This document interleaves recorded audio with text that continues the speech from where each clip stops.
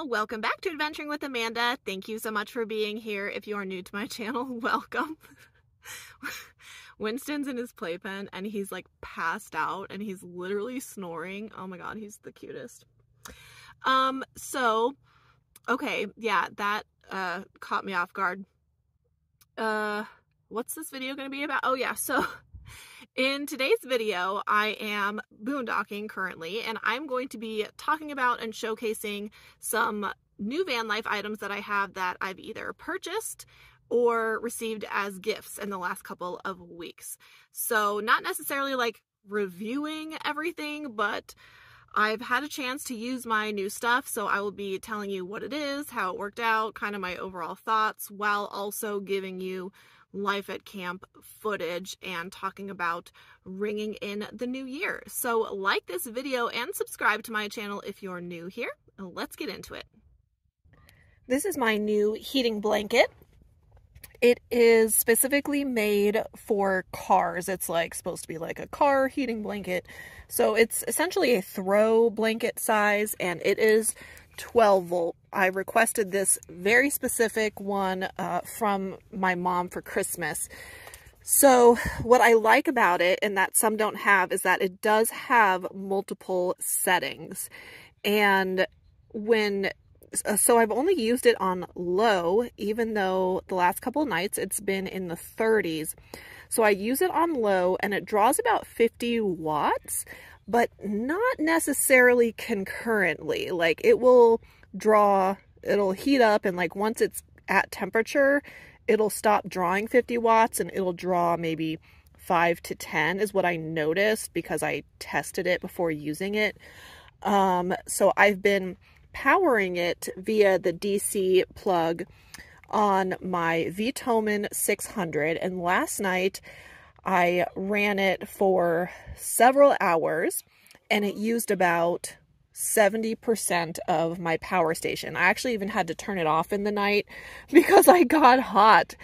So this has been massively wonderful for me and Wynston. Also, the last 2 days we slept into like 9 or 9:30 because we've been so nice and toasty warm. But I do recommend this specific blanket. I will share a link in the description, just like I do all of my Amazon products. But after testing it for a few nights, and it is super soft and cozy, again, just using it on low for me and Wynston, it's been wonderful. This is the shelf that my brother made for me for Christmas. It's made out of cedar and spalted maple. Now, this is where I want to put it, but it's barely too long for this shelf. So I have this sparkling water cardboard under there for now, because as you can see, it kind of comes off the edges. But what I want to do is get just a thin piece of wood that's about that long, so I can end up connecting it all together. Now, I won't have anything on the shelf while I'm driving. It'll just be used for setting things on it during the day and while I'm camping. So the shelf will be empty while I'm driving, but I want to attach it. So I was taking some measurements and experimenting. That's van life, right? You just gotta kind of work with what you have. But I'm going to either Lowe's or Home Depot tomorrow, and I'm going to look for something that might work. I also need to look for a 13 by 2 piece of thin wood to put under the shelf as well. So I have that on the list for when I go into town tomorrow. It's shower day, and I have 2 new things to test out. So the Turby Twist, my mom put this in my stocking this year, and I'm really excited to try it. I hope that my hair is not too long, because my hair is almost down to my butt and it's pretty thick. So we will find out if I can use this instead of like just putting a towel on my head. But we will find out. I'm excited to give it a try after my shower. So I have that, and then I have my new foldable bucket. This is a 5-gallon bucket. It was $12 on Amazon, and I really liked my silicone collapsible bucket. It lasted me 2 years. I decided not to fix it or patch it. I just wanted to try something new not only for myself and because this is so compact, but also to share with you guys if it is a good bucket. So I will show you what that looks like when it's time to set up my shower. All right, here's my new bucket set up. Now this is almost 3 gallons of water. So I was thinking, I don't know how this thing holds 5 gallons, but it definitely does. Here's my shower. I will heat up some water on my stove today because it's too cold for it to fully warm up in the sun, but I will report back on how it works out. So I just took my shower and washed my hair, and this is the Turby Twist, and I have to tell you that I am absolutely loving it. And even though my hair is so long, it fit. I mean, I kind of had to twirl up the end a little bit and put it in the end of the towel, but I like it because it's super lightweight. It's microfiber, so it's very absorbent since I don't carry a hairdryer with me on the road. And when I normally twist a towel on top of my head, it's like super high, right? So this way I have a big range of motion without the towel falling off my head. I'm not hitting the ceiling of my van, and then I can do my stuff like my skincare without having to worry about like the towel falling off or whatever. So I'm really happy with this Turby Twist, and the bucket worked out very well. I did learn that if I'm going to be using 3 gallons of water for a shower, which I don't typically do, I use like 2 to 2.5, and that's on days I wash my hair because it requires a lot more water to wash my hair. But I need to heat up more than a kettle of water when it's chilly out, or chilly at night at least. So I did learn that, but the bucket was fantastic. Today has been another very super productive day for both Maddie and I. I have all my solar out, showered, still playing with my new toys, if you will. I have my towels and things drying right now. Bit of a breeze today, but it's super nice. I think high of 70. Some clouds have come out. But I am now working on like consolidating my water, filling my fridge. I had a bunch of Christmas leftovers that I've been eating, so that's nice. But tomorrow I will go into town, so I'm preparing for that. I put a bunch of cardboard in the fire pit because I plan on getting firewood so we can have a New Year's fire. It's gonna be crazy. Just us hanging out.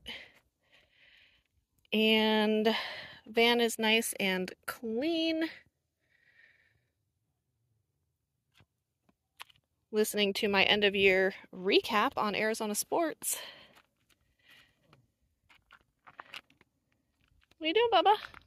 Oh, and also I started using the tarp pole again under my trunk hatch to save the shocks that I replaced earlier in the year. I kind of forgot I was doing that, so I took the tarp pole back out to give it some additional assistance, just to take the pressure off of those shocks.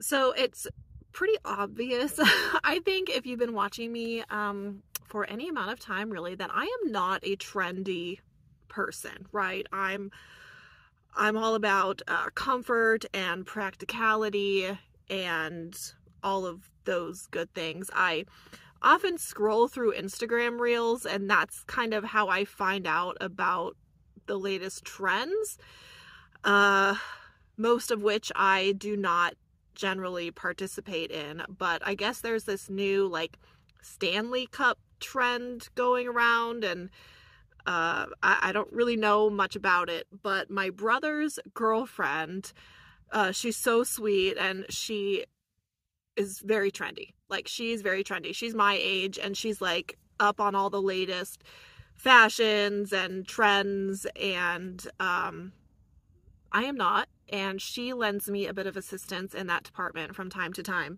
So she actually got me my own Stanley Cup for Christmas. And what I like about this one is that, oh, it matches my glasses. She knows my color, of course. And this isn't one of the, like, those huge ones that people often like joke about on social media. This is actually a very practical size tumbler, and the top twists off and there's a straw in there. And so I've been just keeping water in it and I can just sip it. I really like this piece of it. And I don't often drink from stainless steel cups unless I'm using like my Yeti in the morning for coffee, because I feel like it could make your water taste weird, but this one does not. So now, thanks to Naomi, I am trendy and, you know, in with the times. And I believe that Stanley cups are fairly pricey, but I recommend getting yourself one like this size. This is a great size for van life. And I mean, yeah, it's super cute and I like the handle. Perfect for me. I'm loving this. My new solar lights are so pretty. They have lots of different modes. Right now they're just multicolored and they kind of like go in and out a little bit. I don't know. I'm gonna mess with it, but they are very, very pretty. Different colors and stuff too. So yeah, those will be for decoration. I just have to kind of further decide what I want to do with them.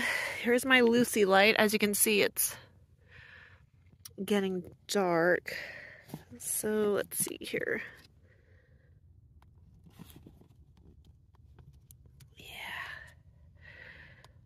Yeah, that's super bright. Okay, good. So I had everything charging all day today. Ooh, I'm really excited to mess around with these little ones. These are super pretty.